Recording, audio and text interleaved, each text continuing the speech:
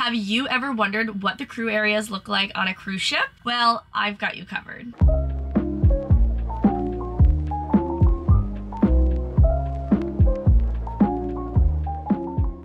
Hello everyone, what's up and welcome back to my channel. My name is Jordan. If you are new here, so happy you joined us. Today's an exciting one because we are going to deep dive into what the crew areas look like on a cruise ship. If you're new to my channel, I am a professional figure skater and I've been working on cruise ships for the past 5 years, traveling all over the world. I'm currently working on board the Utopia of the Seas, which is Royal Caribbean's newest ship. It is an Oasis class ship and I have been on board for 5 months now. So I thought it would be fun to give you a little inside scoop on what the crew areas look like on board. Obviously, if you guys watch my daily vlogs, you will see some of these areas, but I've never really gone in depth and shown you the ins and outs of crew life, which I think might be interesting for you all. So if you're not already subscribed and you enjoy this video, make sure to subscribe, hit the thumbs up button, and share with a friend.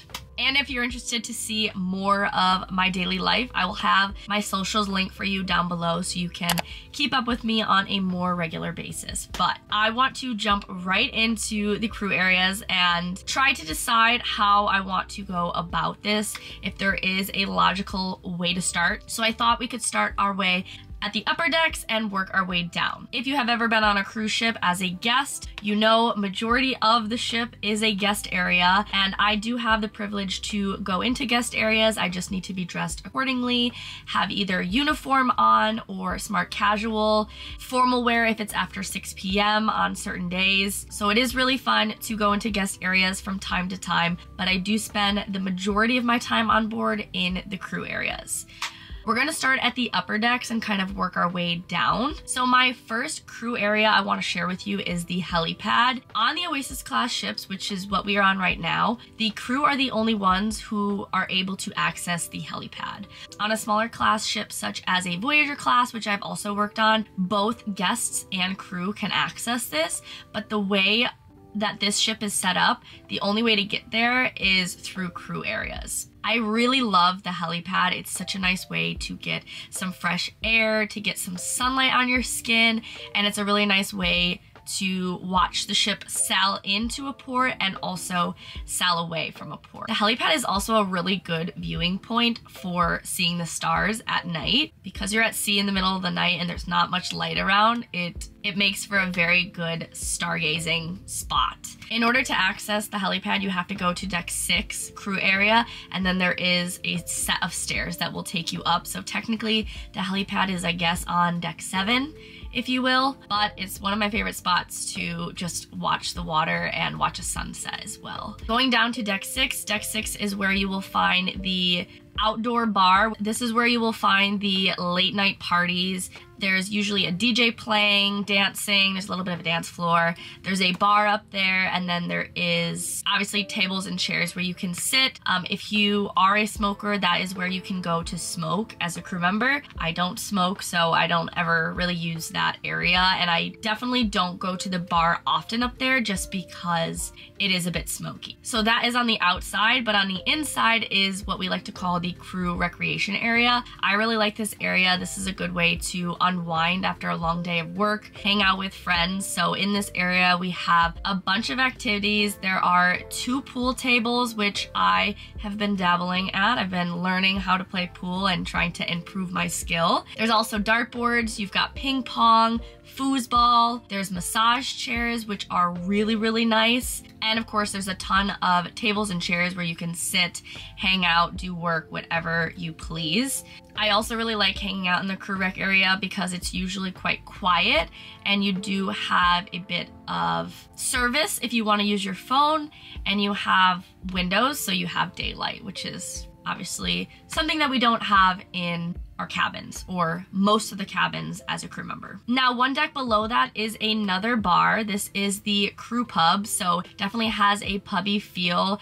This is typically where I will go to have a drink with friends, hang out. There's also a few games you can play, so you can sit at a table, grab some Jenga, play Jenga while you have a drink. I really like the crew pub. You don't really feel like you're on a ship in this area. I mean, that's personally what I think.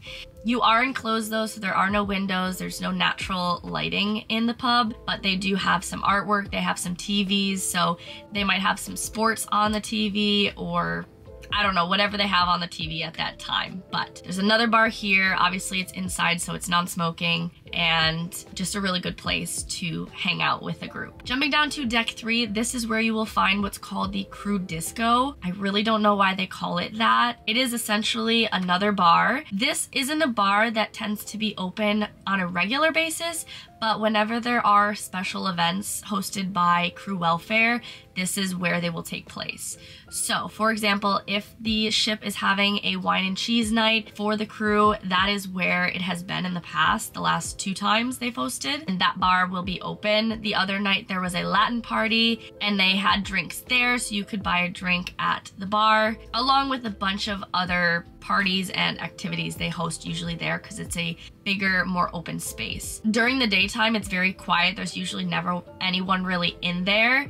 There is a drum set, there's a DJ booth, so again, if there's an event, sometimes they will use those. There's a lot of couches, and again, more tables and chairs, and every once in a while they will have trainings in there. So if you sign on and you have to complete a couple trainings with certain officers, they might host them in there depending on how big the group is. So it's kind of a multi-purpose space. Once you've taken the stairs or the elevator down, you will now end up on deck 2, which is where you will find the crew mess or crew windjammer. This is where we eat all of our meals, breakfast, lunch, and dinner. On some of the smaller ships, you have 2 different crew messes. You've got crew mess and staff mess, which are on different decks. On the Oasis class, you have 1 spot for food, which is the crew mess, and this crew mess is massive. It's much bigger than the mess you might find on a smaller ship. This crew mess accommodates all of the crew, which is over 1,200 or 1,300 crew on board, and you can find a lot of different food options. Every once in a while, they do offer a different theme night, or they do have food specials at lunchtime. So they've had a few times crepe and ice cream day at lunchtime. They just did breakfast for dinner this evening. They had an Italian themed night, so they do switch up the food. There's usually the same kind of food every single day, but every once in a while they'll throw in something a bit different. Just outside of the mess is our crew cafe. This is called Java Cafe. This is where everyone goes to buy a coffee, espresso, latte, you name it. There's a really nice coffee machine, and this does cost money, so you will have to pay, but the prices are very affordable for the crew members. They do have alternative milks, which is great, and they do have a juicer as well, so you can have them make you a fresh juice or even a smoothie with protein powder.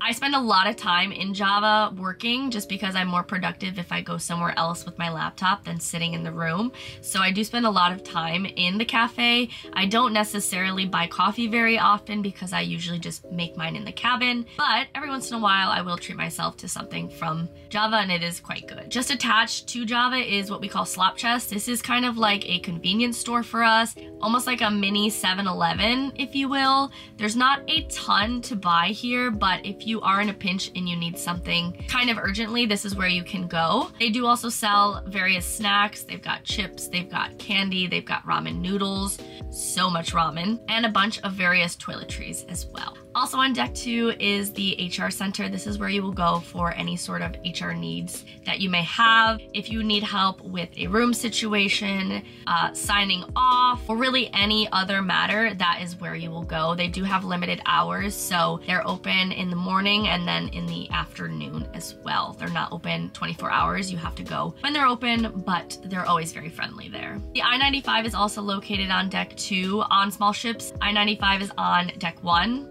Don't ask me why, I don't know, but the I-95 is basically the hallway that goes from the forward all the way to the aft of the ship. This is how the crew members can get from the front to the back of the ship in the easiest way without going in guest areas. There are elevators throughout the I-95, so you can take the forward elevator midship and aft. But we walk on the I-95 many times throughout the day. Jumping down to deck 1, this is where you will find the crew laundry. So this is a set room and there are so many washer and dryers. This is a very busy spot because people always need to do their laundry, of course.